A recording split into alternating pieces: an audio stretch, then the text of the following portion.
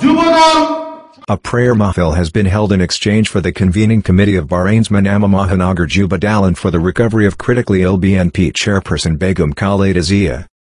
The event was held at the Manama Oriental Hotel in the capital on Thursday, local time.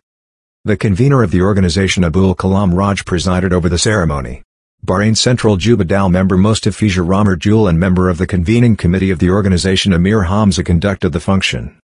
Bahrain Central Juba Dal convener Mostaq Ahmed was present as the chief guest. The guest of honor was Dadarul Alam Sohag, member secretary of Bahrain Central Juba Dal.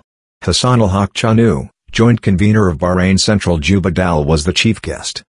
Bahrain Central Juba Dal joint convener Amir Hossein Miru, Salman Yuvraj, Limon Ahmed, Zia al-Mamoun was the special guest. Also present were the Emperor, Nazrul Islam Siddiqui, Rakib Majumdar, MD. Salim Ahmed, MD.